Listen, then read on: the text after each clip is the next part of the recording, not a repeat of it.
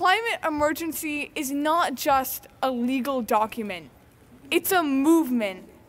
42 U.S. cities have declared an emergency, alongside over 1,000 more local governments and countries worldwide. Those places have all pledged to enact legislation in accordance with an emergency declaration. On Tuesday, October 8th, South Portland became the 1,101st city to declare a climate emergency. Since then, local climate emergency resolutions have been passed in Portland and Bar Harbor and Brunswick and presented to the towns of York and Newcastle with plans for more.